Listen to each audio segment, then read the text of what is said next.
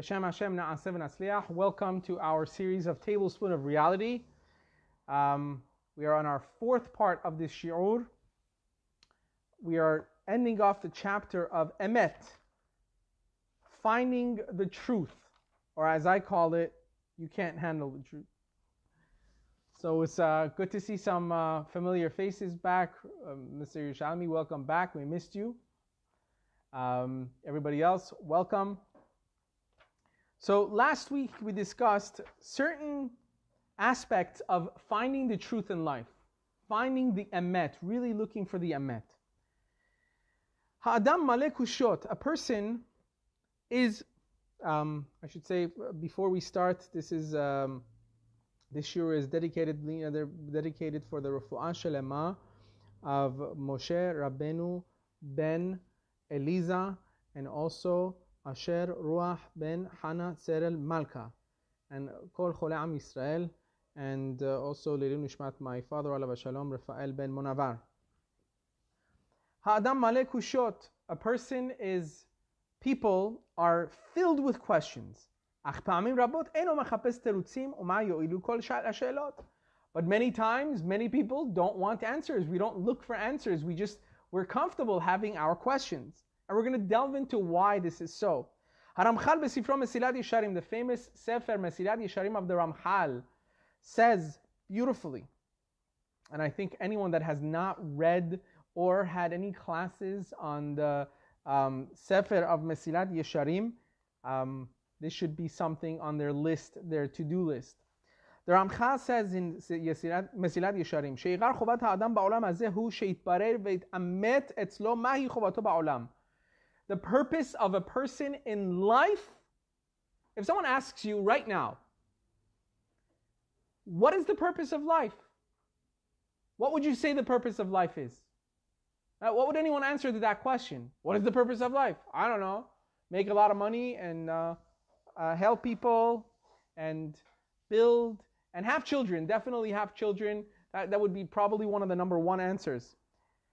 The Ramchal says the purpose of a person's life is she'itbaer ve'itamet etzlo, that it should be clear and become truth for him. Mahi chovato ba'olamo. What is his purpose? What is his responsibility in his life? But this is a line in the Ramchal that has many mefarshim that talk about it much. There's been books written on just this one line. And I believe the Ramchal, when he wrote this sefer, was 16 years old. And literally one-liners have many mefarshim discussing them. Just to tell you who the Ramchal was, Rav Moshe Chaim Lutzato. This line, he says that a person in life has to search to see what his purpose is in life. However, the wording that he uses is Ve'itamet etzlo mahi chovato ba'olamo. What is his purpose? He has to search to see what is his purpose be'olamo. What does olam mean in Hebrew? Olam means world. So we translate it as he has to figure out what is his purpose in life. However, it's written ba'olamo, in his world. This is where Chachamim say that the Ramchal is trying to make us understand that each person in this world has come to quite literally build a world. Each person is an olam maleh. Each actual individual is not just that person. We come in this world and we build a world. That's why the famous phrase of Chazal is that a person that saves one Jew has saved an entire world. That's where the Ramchal is bringing this as well. Each person has a world to create. When we come in this world, with the mitzvot that we do, with the things that we do to get closer to HaKadosh Baruch Hu, we are able to build a world. And chas v'shalom, if we don't do justice with that world, after 120 years, that world is going to be damaged. It's a product that we've made with our labor in this world. So the Ramchal says that is each person's responsibility to figure out what is their purpose in their world. What kind of world are you supposed to build? What are you supposed to do to build this world? So why don't people regularly ask themselves, what is my purpose? What am I supposed to do? What's life for? okay, I went to a school, I became the doctor that my mommy and daddy wanted me to be, I became the whatever that so-and-so wanted me to be, I made the money that I wanted to make, maybe not as much as I wanted to, but I'm okay. And then what? What is really the purpose of all of this? Baruch atah Adonai Eloheinu melech ha'olam shehakol nihya b'dvaro. Leshem ma nivra ka'adam ve'od Yehudi. And a person also should ask themselves, why was I created as a human being? And then on top of that, why was I created as a Jew? There's a difference between just being created as a human being and being created as a Jew. There's a big difference. Why not? Why wasn't I created just like anybody else in the world? Why did I have to be created a Jew? Now, we're not saying a Jew is better than other people, but definitely different. So why was I created in this religion of God? Do I have certain responsibilities? And that's a yes. Absolutely. A person is created as a Yehudi, as a Jew, because we have a higher purpose. We have a responsibility. Was it Spider-Man? What is his mom? His mom told him or something? With great power comes great responsibility. That's a line from all Jewish books. A Jew is created as in the Mamlechet Kohanim Vegoy Kadosh, in a nation of priests and a holy nation, which means we have to act and be different. We have a different purpose in life. And we have to ask, we have to constantly ask, well, what's my purpose? What am I supposed to be doing? I mean, that's it. Comes Rosh Hashanah, get together with the family, and because I'm Jewish, because it's great to be Jewish, because it gives you a lot of family time. לשם מה נברא האדם כאדם ועוד יהודי, מראים לו ומשמיעים לו ולפעמים אף מאותתים לו, והוא מתכחש ומתעלם, כי אין רצונו לדעת וכי זו הדרך.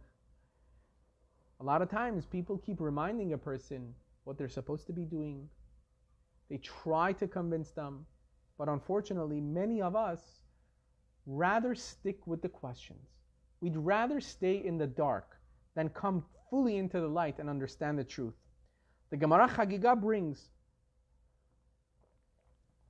in Tetvav Amud Bet the famous story of Elisha ben Avuya. Elisha ben Avuya was one of the greatest Chachamim of his generation. He was one of the four that actually entered into the Pardes, into the garden of God, so to speak. With his body, he was one of the four people that was allowed to enter into the next world with his body to see certain things and experience certain things. Imagine being a human being that has been let into heaven with their body and their soul to experience what it's like on the other side. Ve'im kol zot, with all of that, kafar b'Torah. He completely became a kafir. He became a heretic completely and left everything. And he would go as far as riding a horse on Shabbat and Yom Kippur on Shabbat. And and he himself used to say that he has heard God himself or a heavenly voice say, everyone is allowed to do teshuvah, and I will accept their teshuvah, chutz me'elisha acher, except for Elisha acher, or ben Avuya. Elisha afterwards in Sefarim is called acher, which means the other. He went so far out. He was such a big Talmid Chacham, but he left everything and he went so far the opposite. He was called the acher, the other one. Esfahanis, interestingly, Esfahanis have the custom that it's a part of the Esfahani old language, like the Mama Lashon, which means the mother's language, that when someone would leave the religion or someone would be chas v'shalom would become crazy or something like that, they would say he became acher. There's a lot of biblical words that are used in old Jewish languages like Yiddish and Mahalei Esfahani. So Esfahani used to call them acher. This is where it comes from. Elisha ben Avuya became Acher. ומה גרם לו להגיע מגובה שכזה לשאול תחתית שכזו? What happened? Why did Elisha go from such heights? What happened that he left everything, even though he was the kind of person that was allowed entry into heaven with only 3 other people? What happened? So there's a lot of answers, quite few answers. But Yerushalmi in Talmud Yerushalmi in Chagiga says, one time he was sitting down, and he saw that somebody was climbing a tree to go and do the mitzvah of Shiluach Haken. The mitzvah of Shiluach Haken is that when you see a mother bird sitting on its eggs, there's a mitzvah de oraita that says you shall shoo away the bird and take the eggs. It's a mitzvah de oraita. Now you don't have to take the eggs and keep them. You can put them back. The mitzvah is only to just, take the eggs and shoo away the mother. Now there's a lot of halachot involved. Don't just see any bird and do it, because you have to ask a competent rabbi to tell you exactly how to do the exact mitzvah. But Elisha ben Avuya sees this person go up the ladder to go and shoo away the mother bird and take the eggs. And this is a chok from the Torah. We don't know what the reason is. We don't know why Hashem wants us to do this, but this is one of the mitzvot of the oraita. And the Torah says over there that the reward for doing this mitzvah is longevity, a long life. In order for you to have a long life. That's the reward of this mitzvah. So Elisha watches as a person climbs a ladder to go up and do this mitzvah, and he fell off the ladder. When he did the mitzvah, he fell off the ladder and he passed away. He died. And it says that Elisha ben Avuya at that point he said, "This is the mitzvot, this is the reward." The Torah itself says that if you do this mitzvah, you gain a longevity, you gain a long life. What happened? This guy did the mitzvah that's supposed to give you a long life. During the mitzvah, right when he does the mitzvah, he falls and he dies. Forget about it. I'm done with this. I'm not doing it anymore. And that's when he left everything. But the Gemara says in Kedushin clearly, when it says Leman yitav lach ve'arachta yamim le'olam shekulo tov u'olam shekulo orech. The Gemara says the promise that God gives a person with this mitzvah is not a long life on this earth. It's talking about the life, the eternal life, that you will have great reward in the next world, not in this world. Ve'yesh omrim, and there are those that say, Shara'a chazir goreret Rabbi Chutzpit HaMeturgaman. Rabbi Chutzpit HaMeturgaman was one of the 10 Harugei Malchut, those that Yamach Shemam Romans tortured and killed. He was a very big Talmid Chacham, and they say that they were reincarnated souls of the 10 Shevatim, the 10 tribes. The 10 tribes, when they sold Yosef HaTzadik to Mitzrayim, after Yosef revealing to them that it was him, and he had become the Moshel, he had become the assistant to Paro in Mitzrayim, it says that over there that their sin wasn't completely erased. Therefore, they had to come back. So they came back once again into this world as the Aseret Harugei Malchut, which were the 10 people that were tortured by the Romans and they were killed. And they were huge Chachamim. And one of them was Rabbi Chutzpit. And what happened is that they had tortured him, and he was being dragged by pigs in mud, and it was a horrific sight to see. And it says that Elisha ben Avuya saw this, and he said, "This is Zeh Torah v'zeh schara. This is Torah. This is the person that taught Torah, learned Torah, and this is its reward. This can't be." And he left. So basically, he saw things in life that he couldn't answer, he couldn't understand. So he became a kafar va'ikar. He left everything, and I mean everything. He used to write, just to tell you who he was, everyone knows Rabbi Meir Ba'al Hanes. Everybody knows the name. Aneni, Aneni, Elahad Meir Aneni. We say it on Yom Kippur, we say it. Rabbi Meir Ba'al Hanes. Elisha ben Avuya was the Rebbe of Rabbi Meir Baal Hanes. And even after he turned and he became completely against Torah and mitzvot, Rabbi Meir used to still learn from him. He used to still understand and try to learn things from him. So just to give us an understanding of who he was. And even he left. He left. Why? Because he saw this is the two different shatim that is given by Chachamim as to what it is that made him leave everything.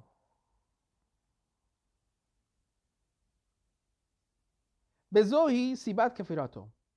אך לכל הדברות היו לו שאלות. מה הסגנון הידוע שאין עליהם תשובה. But however, we have to understand, life is filled with questions. Not only questions, but questions without any answers. But that shouldn't bring us to disbelieve everything. אין זה חיפוש האמת, because that's not in search of the truth. אלא חיפוש להשקטת המצפון עבור יוכל לעבור כל התאוות שבעולם בהרגשה שאין דין ואין דיין. It is all an excuse. All these questions that we bring ourselves to have, right? And to say, you know what? Why did so-and-so happen? You know what? Forget about it. That's it. No more Torah, no more mitzvot, no more Judaism. I'm done with it. If we really look deep down, we really only have these questions because we feel like it's good. If I have these questions, it's like me putting my head in the sand like an ostrich, and then nothing can hurt me. I can go and pursue all my different desires in life. I can do whatever I want, and no one's going to give me 2 cents of opinion of why I'm doing it. Why? Because look at what happened. And a lot of people, unfortunately, even today, a lot of people bring an excuse of the Holocaust. I've mentioned this before. Not even survivors. Survivors that have questions that you can't even talk about. You can't even talk to them because the things they've gone through, we can't even fathom. They are highly respected people, and there's no way we could ever question them. But other people that have watched or seen this or know about it sometimes go, oh yeah, if God exists, or if God is so great, why did the Holocaust happen? Now, I always like to bring this example.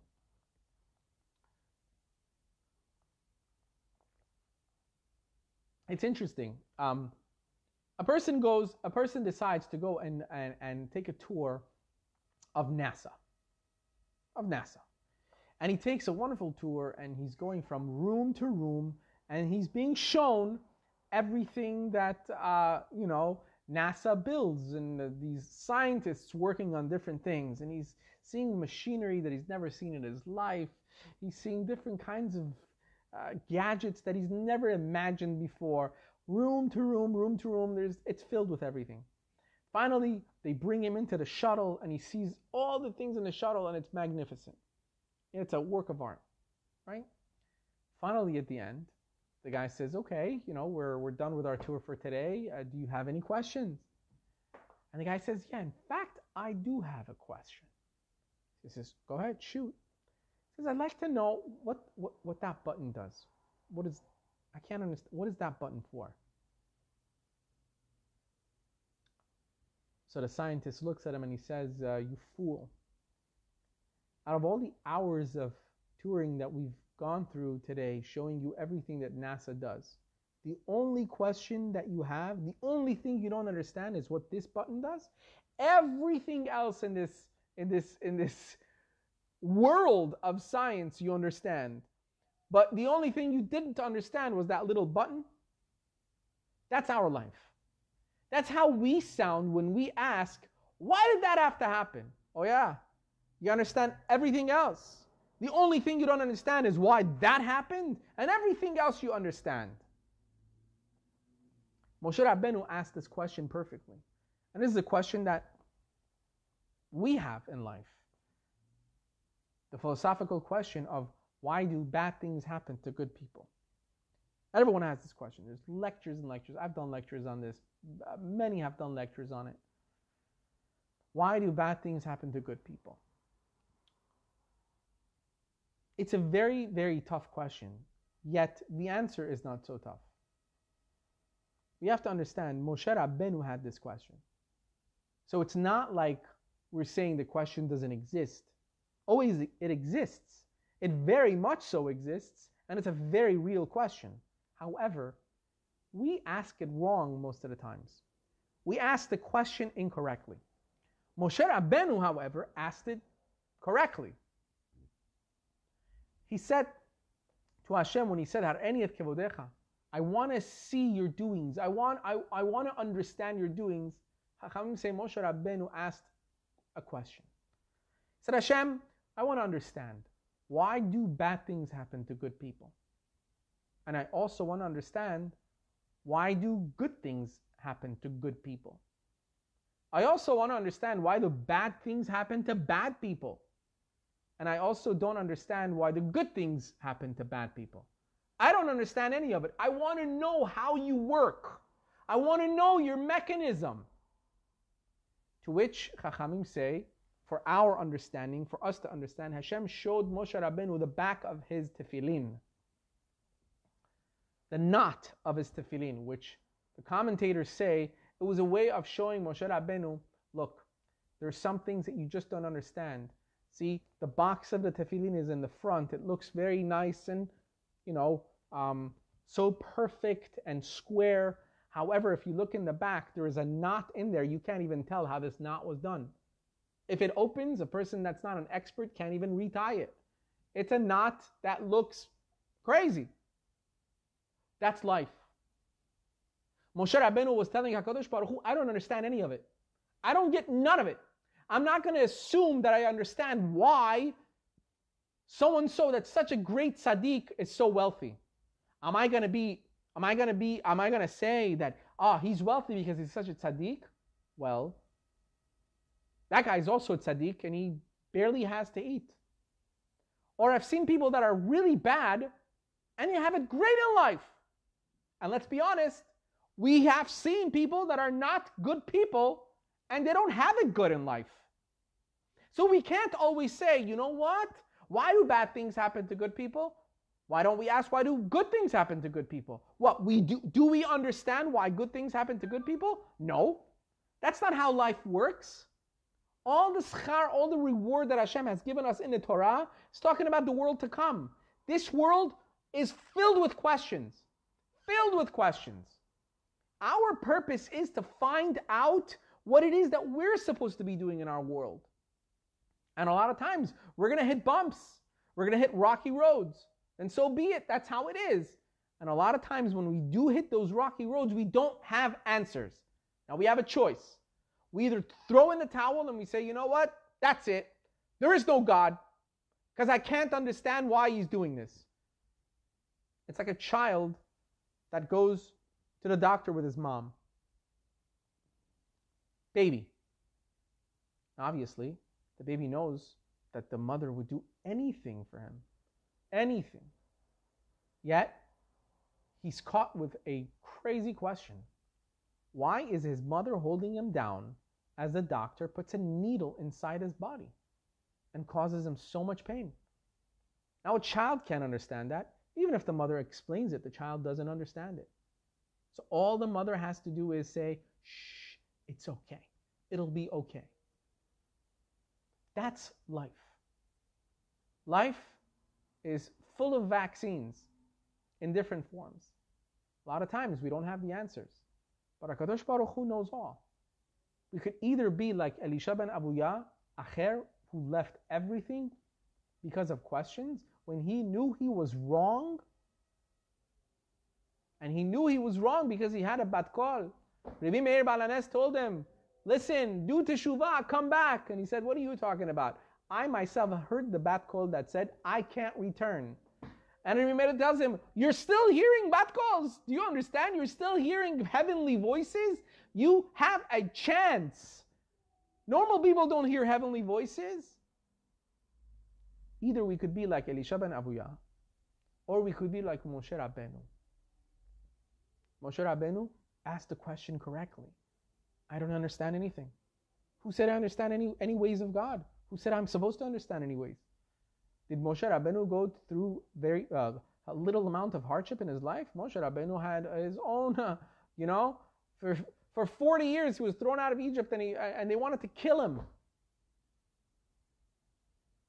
I mean, all of our avot that became the forefathers that we know of today went through a lot of hardship. But they didn't ask. They didn't ask. They say a story about Rav Chaim Volozhin, the Volozhin Rav. He had a student of his that left everything. And he became, he joined the Haskalah movement, and he became an academic, and he was a very good Talmud when he was a student. He was a very bright person, but he left everything. After years, he came back to his Rebbe out of respect to speak to him. And they say that in his talk with his Rebbe, he said, Rebbe, I have a lot of questions about our religion. I have a lot of questions about Judaism. So his Rebbe said, go ahead, shoot. And he started, asking all of his questions, many questions. So the Volozhin Rav says to him, tell me something and be honest. Did these questions occur to you before you leave the yeshiva and leave everything and go to your academic way? Or did you have these questions right when you left? So he turns to his Rebbe and says, with all honesty, I didn't have these questions when I was here. I had these questions, true, when I left. So the Volozhin Rav says to him, then you don't have questions. You have teshuvot, you have answers, you have excuses. Sometimes we like to have these questions as weapons to use to,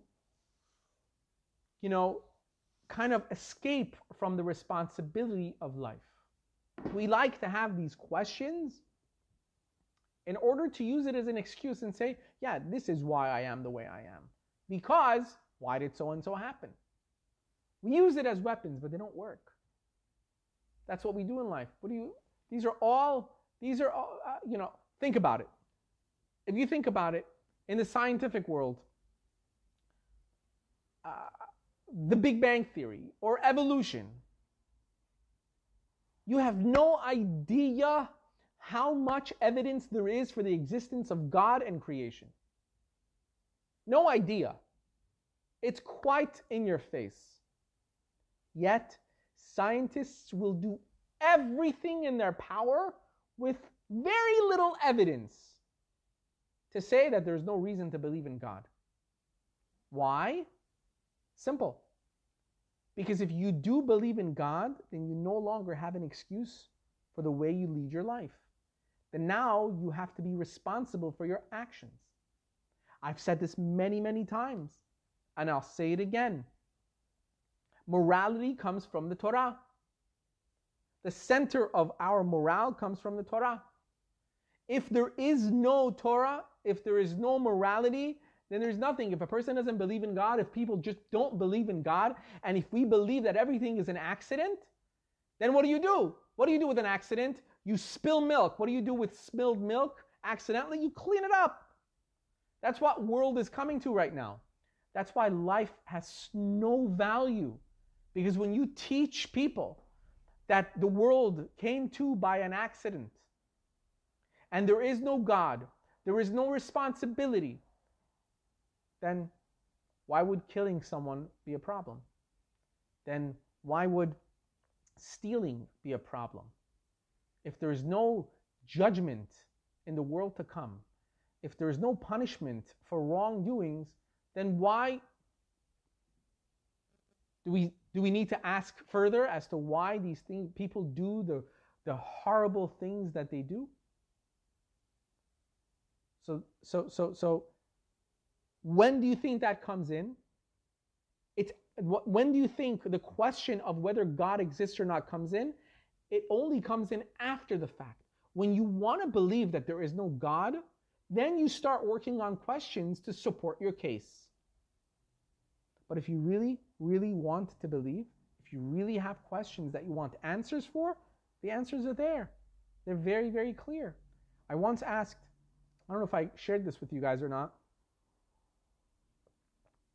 on one of my trips in Israel, I had the honor of being with a having a conversation with a very high-ranked general in the Tzahal army. And I asked him this question. I said, do you believe in miracles? He's been through many, many wars. He's fought many wars, him and his kids. And I really wanted to know what he believes when he fights these wars. And I said, do you believe in miracles? I never forget the face on him. I never forget the way he smirked and smiled at me as if I just asked him the dumbest question. He looked at me and he said, what? He said, you don't understand. Every single fight we've ever had, every single war we've ever had, I have seen miracles beyond belief. Everything from A to Z has been miraculous. There's no question about it. Because when you want to see, you'll see it. I was speaking to a doctor the other day, and he came up to me and he said, Rabbi, this coronavirus, and he's not, I wouldn't call him, ultra-Orthodox or whatever. He's a traditional Jew. He says to me, Rabbi, with this coronavirus, if you don't believe in the plagues of God, if you don't believe in the hand of God, you are stupid and you're fooling yourself. This is what he told me directly. He said, you don't understand what we've experienced and we've seen. This is only God, period. A person has to be foolish not to believe in the emet and still have questions. So why do people ask questions, he says? People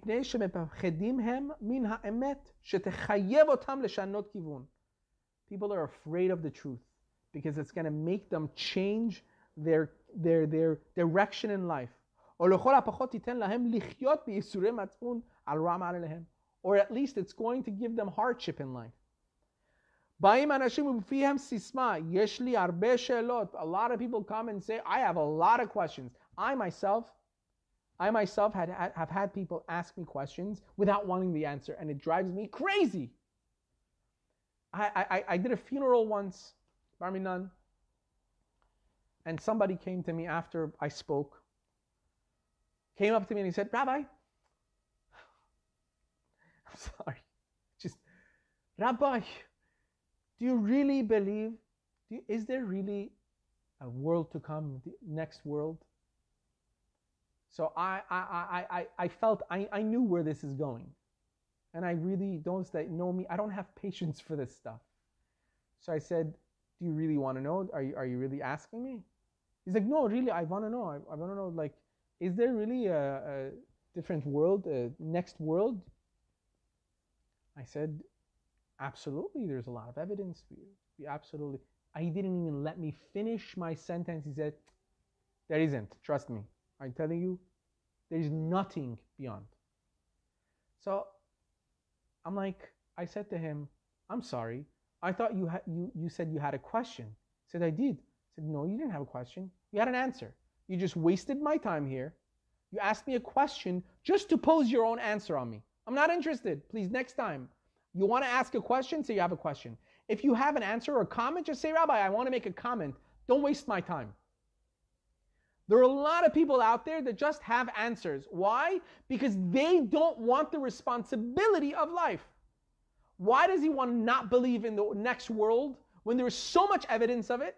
Because if I believe in the next world, somehow I'm going to be responsible, and I can't say Lashon Hara, I can't steal people's money, I can't desecrate the Shabbat, I can't eat whatever I want whenever I want, so I'm comfortable. But it's the stupidest ideology. Because whether you believe in it or not, whether you have these questions or not, at the end of the day, we're all going to the same place. The difference is going to be, you're going to be surprised, others are not. You're going to be shocked when Hashem says to you, no, what are you going to say? I led a life of emptiness because I had questions? Please, you think no one else had questions? Hashem is going to bring Avraham Avinu to your face. Avraham Avinu didn't have questions. Moshe Rabbeinu didn't have questions. They all had questions, but they searched for an answer. You had answers hit you in the face on a daily basis. And what did you do? No, it's not true. No, it doesn't exist. No, trust me. Trust me. I love it when people that have almost no education in Torah life, somehow they have all the answers when it comes to Torah and mitzvot. I love it. You have the CDC and you have the scientists telling us exactly what to do on a daily basis when it comes to the coronavirus, and it's changing on an hourly basis. Wear a mask, don't wear a mask. Close your eyes, don't close your eyes. Breathe out, don't breathe out. Sing in shul, don't sing in shul. There's tons and tons of things. Surfaces are dangerous, surfaces are not dangerous. Surfaces are dangerous, and we believe every single word they have to tell us. On a daily basis, we're like, CDC said, okay, CDC. CDC is like the god of science today, chas v'shalom. And we're not educated in it, so we listen. A person goes to their doctor, the doctor says, you need to take these antibiotics. What do? No, trust me, doctor, I don't need to. I know, trust me. It's okay, thank you. That's what we do? It's ridiculous to even think that. Why? Because we're uneducated in that field. Or else why would we go to the doctor? Why don't we diagnose ourselves? We go to the doctor because we're not educated in that field. So when the doctor tells us something, we trust their education. However, when it comes to Judaism, kulanu hachamim, kulanu nevonim, kulanu tzadikim, we all become chachamim. We're all tzadikim. We know the entire Torah. Why? Because maybe some of us read the Art Scroll translation once. And therefore, we know everything the Torah has to offer. So when you tell me not to desecrate the Shabbat, I know, trust me, it's okay. When you tell me kashrut is important, no, it was for that time. In that time, there was a lot of sickness. So people should watch what they eat. It's not for our time. Or tzara'at that I've heard. This was the most amusing one. Tzara'at that the Torah says came because a person that spoke to Lashon Hara, and it was a sign that would go on a person's walls and their clothes, and then afterwards, if they didn't listen, it would be on their own body. It was mildew. All along, we and the Chachamim, in all these generations, the Kohen Gadol, the Kohanim, for thousands of years, we've been dealing with mildew and we didn't even know. Why? Because all the experts in the Torah don't know anything, and some guy that went to some university all of a sudden has figured everything out. Chazaku Baruch. It's ludicrous. It's stupid. It's all excuses. We use these things to add to the flames of our irresponsibility in life. We want to be irresponsible. We want to do what we want. We want to eat what we want to eat. It's very simple. That's what life has become when a person doesn't pay attention to the direction they're going. And then when they wake up and they go, oh my gosh, I shouldn't be doing these things. So, but I love it, but I enjoy it. So what do? Who says it's wrong to do anyway? Who says God exists? Who says there is any? Do whatever you want. This is life. YOLO. They say a story about Rav Baruch Mebezruj, who was the grandson of the Baal Shem Tov. The grandson of the Baal Shem Tov, Rav Baruch, was sitting and he was learning, and his grandson, that was a little boy, came in crying, and he couldn't calm him down. And finally, he asked him, I want to know why are you so sad? Why are you crying?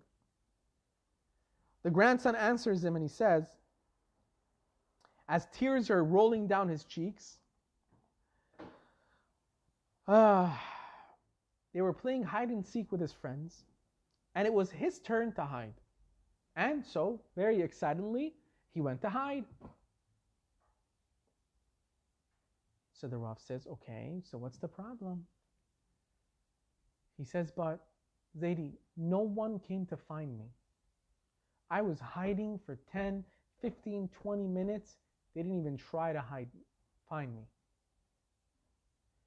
To which Rav Baruch starts to cry.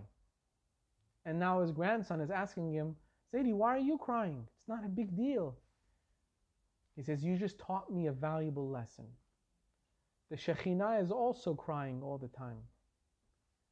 God's presence is also crying for the same reason. He says, I'm hiding, and so many of my children don't even bother to try to find me. It's so easy for them to say, nah, forget it. Why even pursue it? I don't even want to know the purpose of life. I don't want to know where God is. I don't want to know how he acts. He doesn't even exist. Really?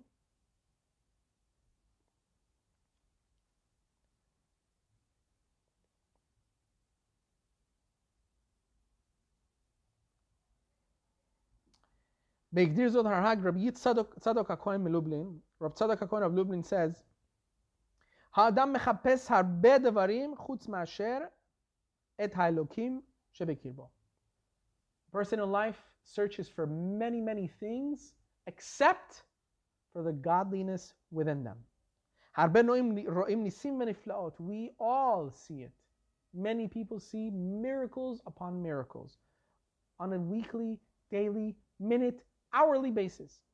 מי לא רואה את ההשגחה הפרטית על כל צעד ושעל?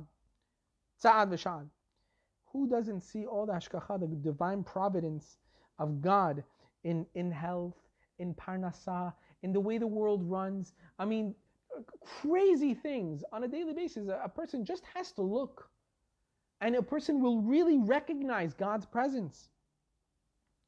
And the greatest is in shidduchim.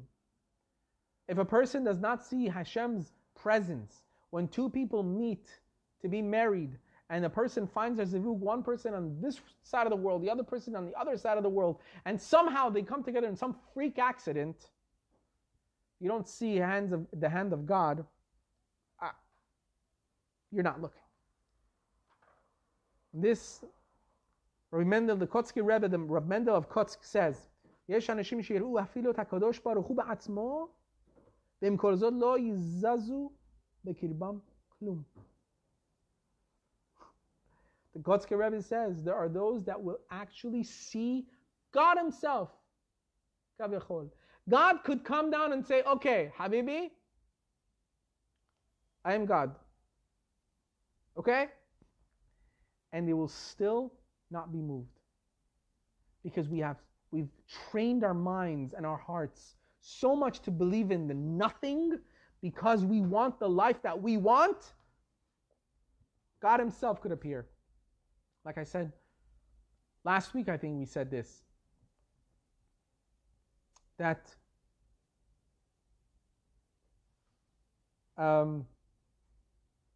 we did mention it. וראה הדבר בתורה מהקדושה שהרי כתוב וירא העם וינועו ויעמדו מרחוק.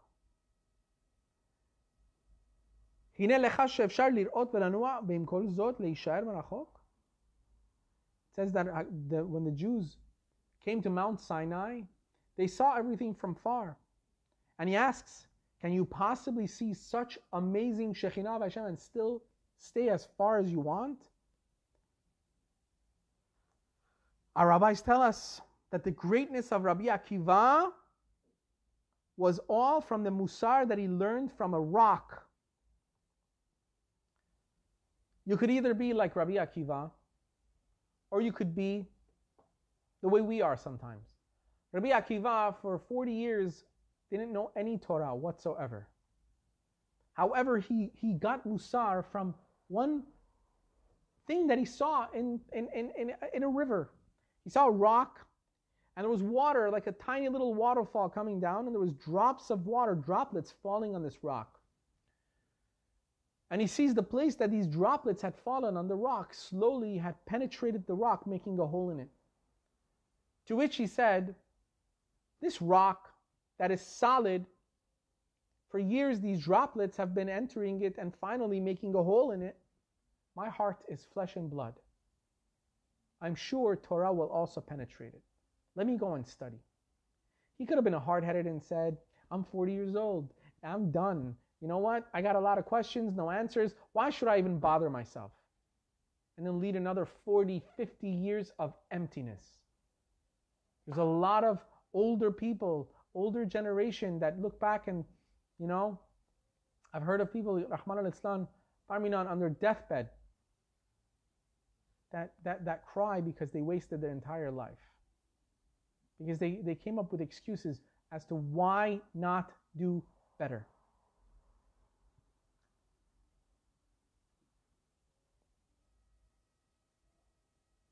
But our generation, we're a generation of lies. אנשים יודעים את האמת והחפצים להשתנות, אך הדעת קהל משקעת את מוחם. There are people that know the truth, find the truth, but they won't change. Why? Social pressures. What will my friends say? What will my family say?